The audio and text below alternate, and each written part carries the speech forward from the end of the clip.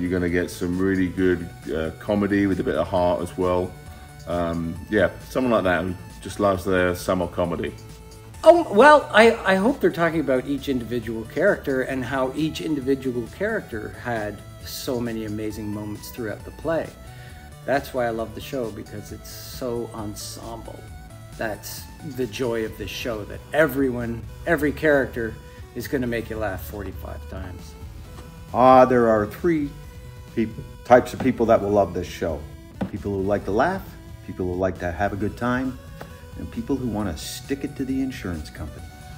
Well, I hope that the plot twists and the character revelations that happen throughout the show will surprise people, particularly because in this kind of comedy, if the audience gets ahead of you, then the jokes don't work the same. So hopefully the writing is so good that it should surprise people all the way through, I think. Everybody seems to be doing exactly, and when you do a new piece, I mean, they're creating these characters for you as we go.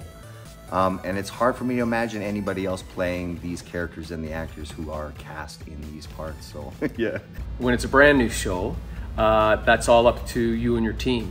One of the great things is that I have experience with Norm Foster plays, and while he's got a great range and diversity within his canon, Norm writes his scripts in a way that they really act as a blueprint for the actor, for the director.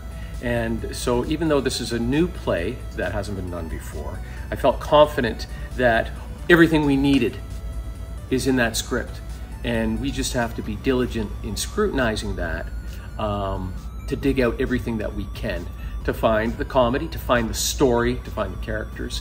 And I think we're doing that. It's a great collaborative team. And if you've got a great team around you, any project, new or old, is fantastic fun and a privilege.